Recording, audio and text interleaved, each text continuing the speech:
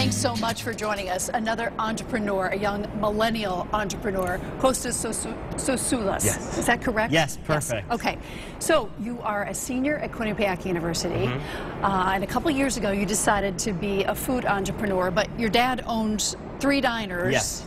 In Connecticut, so that had to be, right? Of course. So how did you get the idea to say, hey, I'm going to go into the food business and I'm going to come up with Yamello smoothies? Of course. So, like you mentioned, I mean, I grew up in the restaurant business, so I didn't really have a chance to, do much other than that, and I saw how much food impacts people's lives.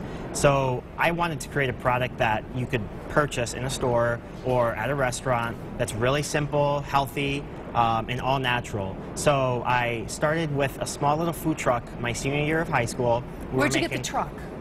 So I basically found a used trailer, and I would park it right outside of my dad's diner. And I didn't really know what I was doing, but I just bought the best, fresh fruit ingredients, and I was kind of learning as I went, making smoothies. And I started really figuring out what ratios worked the best, what flavors our customers liked. And I eventually started bagging that fruit for our use in the truck so that it was easier.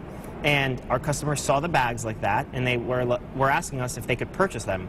And at that point, I realized there might be a need for an item like this. And you're what, 19 years old then? At that point, I was 18. 18, okay. So I started developing the product, and it took us about a year and a half to find a manufacturer and all that fun stuff, and we finally came out with this product that we've launched now. Why the name Yamello? So I wanted to think of something that was, well, for us, our food is yummy, and we're kind of a cooler company, like a mellow. So I was just writing down names. I probably had 100 names written down, and I kept circling back to, I put Yamello down, and it stuck, so I tried it on our food truck, and people were asking for Yamello smoothies. So I figured, hey, that's actually really catchy, and I went with that for the retail So pack. there's the branding. That's it. All right, you came up with 3 flavors Yes. so far. What are the flavors? So this one is the Berry Good Breakfast. It's strawberry, blueberry, banana, and I prepared this one with almond milk today. This one's the South Beach that you see here. That's pineapple, mango, banana. And this is our just classic strawberry banana, which is strawberries and bananas. And each bag is just fresh frozen fruit, so there's nothing else added. It's non-GMO and gluten-free. Which is so good for folks who have to be on a gluten-free diet. Exactly.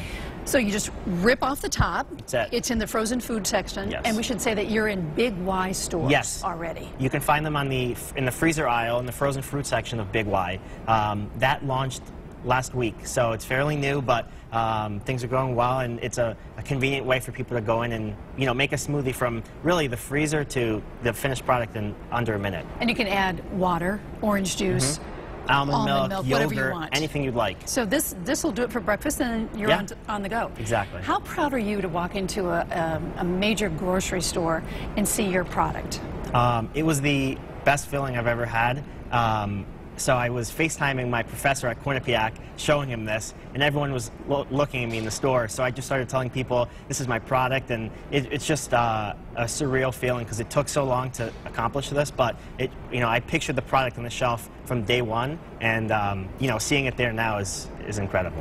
How much did Quinnipiac University and the entrepreneurship program there help you? A tremendous amount. I was able to meet very incredible students who helped or helping now with interns, helping with marketing, with actual new products. But my professors there, especially Dale Jasinski, he was, and he still is a huge mentor to me. He guided me through this whole process. He remembers from the second I told him that I wanted to do this. So yeah, I'm very, very lucky to have had that community. Where are you packaging these? It's so we have a family farm in Woodland, Washington. They source all the fruit. A lot of it's picked actually there as well. And then we're packaging it and shipping it onto the East Coast. How did you find them? And why Washington State?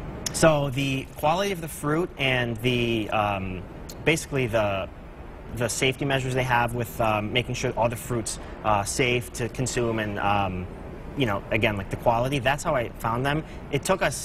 That took the longest time to find a company, a farm that we could trust, and I wanted it to be a family-run farm, something that, a lot of the fruit was being grown there already, so that's kind of how we started working together. And did you look locally, or were they all already set up for packaging and all of that stuff already? They were already set up for all the packaging. And the other thing is the seasonality of the fruit was tough for us, so sure. That's kind of why we decided to do it that way. But other flavors are going to be added? We are working on a fourth flavor. Is it a secret?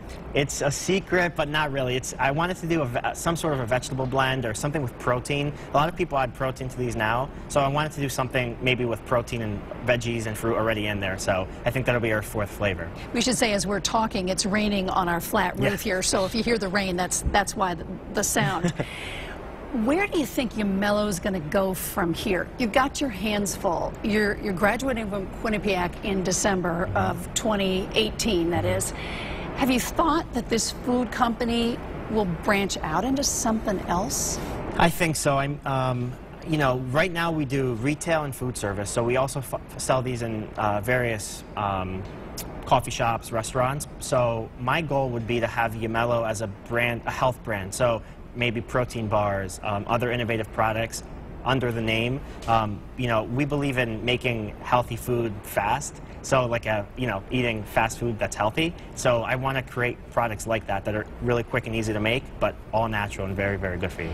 When you graduate from college, you're CEO and founder of Yamello Smoothies. This is going to be the job, right? Yeah. Going from here full-time. Full-time. And how scary is that? It is scary, but because I've been now doing it since my senior year of high school, I feel like, you know, this is almost like a child for me. Sure. It's so weird, you know, this brand is so involved in my life now that, you know, all my friends are involved, family, so it's scary, but I'm really optimistic about the future. You know, our customers really love it, and that's all that I care about too, is making sure they're happy. What was the hardest part of you doing this? And I know you said you got help from Quinnipiac, but still, you're staying up late at night and you're calling people and trying to find out who's going to package it and what kind of fruits and what am I going to call it. What was the hardest part of building this company? I think we hit a lot of road bumps during this whole process, and many times I was, you know, the thing is, my father knows the restaurant business very well, and even Quinnipiac, I didn't know anybody in this industry, so I had no guidance when it came to this. So when something came up, there was no one I could ask. And I just, you know, I would sit there and I'm like, you know, this might be it for us. A little road bump might end the whole business. And those nights were the scariest because I knew that this had so much potential that I didn't want it to end. That was the hardest part for me. That's part of building a business, right? Because you're on the ground floor. Yeah. You built this. You own the story. Yeah. And nobody else does but you. And that will take this brand far. Yeah.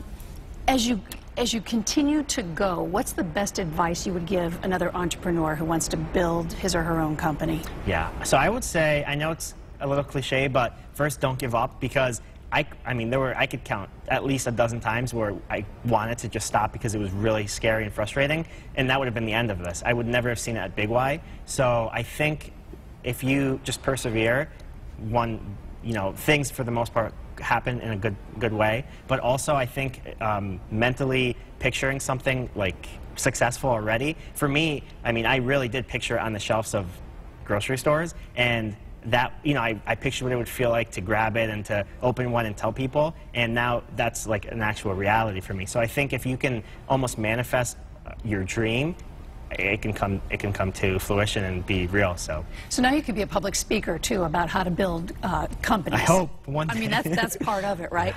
Kostas, thank you so much for being on, and I wish you luck, and I can't wait to go to Big Y and buy these. Thank you so much. You're welcome.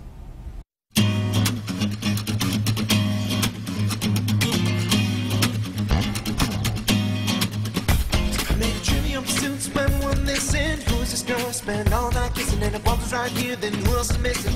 Got a little sidetracked to find my solution. I found the keys to the door, but it's also a metaphor. Need to keep locked in the grocery store, but mine just to save time.